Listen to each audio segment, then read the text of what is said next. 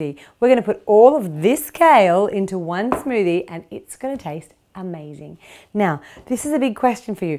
Who of you would eat this many cups of just plain kale for breakfast? If I gave you a bowl and a fork, how long would it take?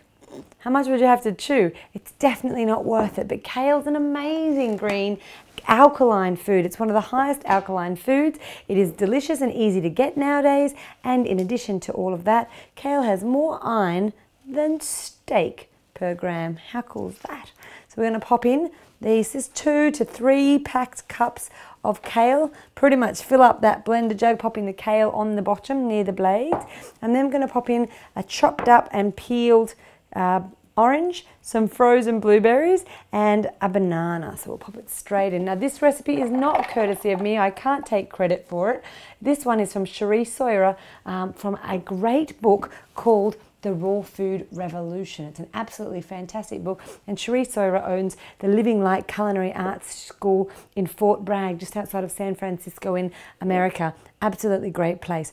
Now I'm going to pop about half to 1 cup of water in there. That's all I need.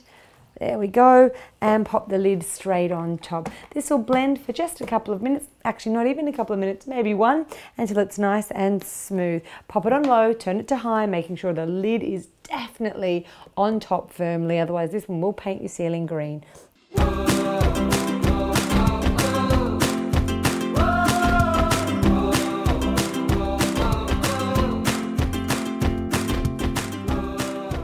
Now I love my kale smoothies nice and smooth, so I did blend for a little while, but because those blueberries were deliciously frozen, that's kept it cold. My banana was also frozen, so that's kept it cold and creamy, and my kale was from the fridge, so I haven't had to add any ice for that to remain nice and cold while still being runny.